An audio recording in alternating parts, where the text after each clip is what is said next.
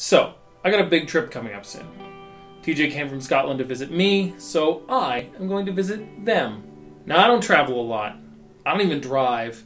And I envy people for whom travel is second nature, right? People who travel for work, that kind of thing, because I am all nerves all the time. Years ago, I nearly ended a 4-day train trip to VidCon about 3 hours in by getting off at the wrong stop. And the last train trip I took, I missed a stop and wound up in a completely different city. I do a lot of things to cope. I always have a place for my passport and my itinerary, even when I'm at home, so that I always know where it is. I never have to look for it. I make the standard lists and I check travel blogs to see if there's other things that should be on my list, because I'm always trying to think about problems that I haven't been able to think about yet. Right? What are the questions I don't know to ask?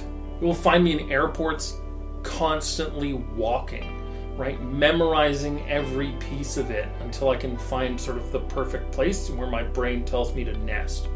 Wi-Fi coverage, coffee shops, power outlets, it all sort of gets filed away. There's about 3 or 4 airports in the world where I can just walk through it, or walk through a particular terminal in my head. Now, I love airports, and flying is a delight, but I also know that everything I have with me I need, and so I always need to keep track of it at all times. The constant inventory of that is also designed to distract my brain, which consistently thinks it sees people I know, even 5,000 kilometers from home. I mean, I am afraid of travel. I am afraid of it because I am new at it, and I respect the power that inheres in being able to do it. I never thought I'd have the means to get on a plane and cross an ocean. And in a couple weeks, it'll be my 3rd trip. I love the feeling of when a plane's about to leave a runway, and I never want it to get boring. I always mumble to myself, I'm like, and now we slip the bonds of earth and soar amidst the heavens, because I always want that to be sort of a poetic moment. I like meeting new people in those kinds of liminal spaces between places. I have a mandatory extrovert policy when traveling. I am not allowed to be withdrawn or sullen. I have to be friendly to the people I meet and make friends with them.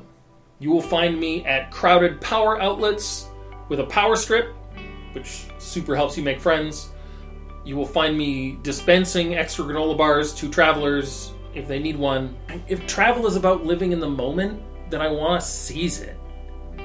I don't want to be anxious about it. I want to move through that. I want to be like all the good travelers I've read about, right? Like the Sandman and Wonder Woman and Merlin, kind, patient, and a little bit magic. Everybody in the airport is on an adventure. Even the staff. Especially the staff. We're travelers. And in our short time together, all we have is each other. So I know what to do. Stay awesome.